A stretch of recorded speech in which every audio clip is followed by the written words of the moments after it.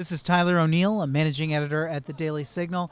I'm honored to be joined by Senator Tommy Tuberville. Coach, how is the RNC treating you so far? Good. You know, it's a little different than Alabama, but I'm glad to be here. My first convention, never been. I think it overwhelming a little bit. You know, I've been to Super Bowls and I've been to big bowl games, national championship games. I actually been coaching some of them.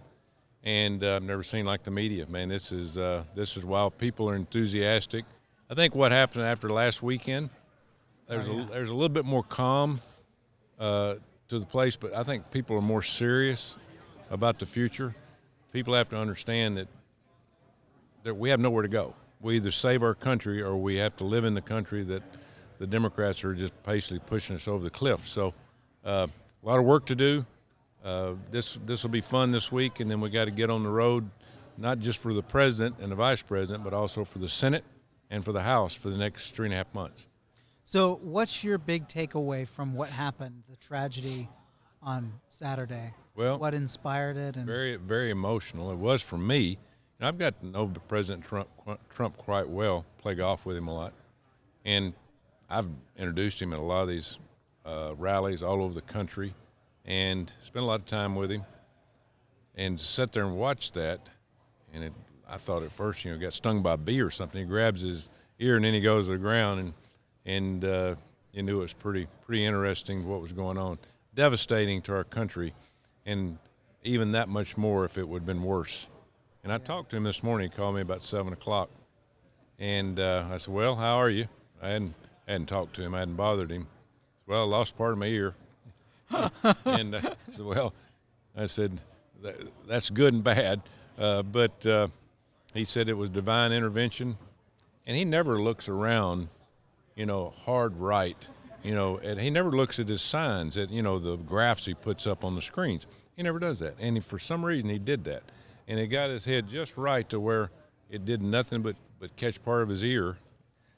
We talked a lot about the people that got killed behind him, the firemen. yeah. People don't realize how compassionate President Trump is. President Trump cares a lot about people. He's done it all over his life where he's helped people with their loans and done things that people don't really know. But that being said, we dodged disaster. We wouldn't be here today if it would have been worse. But just wonder why a 20-year-old kid would do something like that. You know, just never know. Why do you think he chose J.D. Vance right after? I mean, it's almost like you have a man, you know, I think that compassionate heart you're talking about is almost part of that Vance pick, because Vance is this man who summarized, you know, the lives of parts of America that have been so, you know, hollowed out. And well, J.D. reached the American dream, and J.D. was poor as a church mouse now. I mean, he kind of like I was growing up. And I've been very fortunate in my life to become a football coach, and never dreamed to make the money I made as a, you know, college football coach. You know what they make now.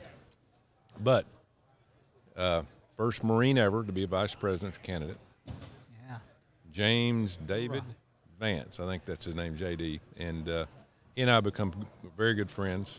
The good thing about the pick, and the president this morning called me at 7 o'clock, and we talked about it.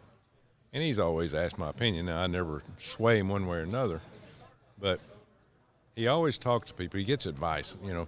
And, of course, he doesn't know J.D. as well as I do. I spend every day with him, you know, in the Senate. Same thing with Rubio. Same thing with Tim Scott. Listen, I think any of them would have been good. But the great thing about J.D. is he's a great communicator. People don't realize that. I mean, he came in very early in the Senate and would stand up in our caucus meetings, and here's this rookie standing up and taking on Thune and McConnell and giving his perspective. I was very impressed. So being a great communicator with Donald Trump is going to be a huge addition to this ticket. awesome. Well, thank you so much for joining us, Senator. I know you have another engagement.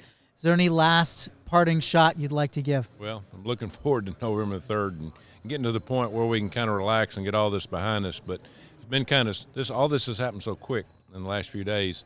I think when everything slows down, everybody will look back, including President Trump, going, man, how close was it? You know. Yeah. So, God bless our country, and I hope we can just get this thing back on the right track. And again, we have no other place to go. This is the greatest country ever, so we got to get this fixed. Thank you. Thank you so much, Senator Tuberville. Again, this is Tyler O'Neill with the Daily Signal.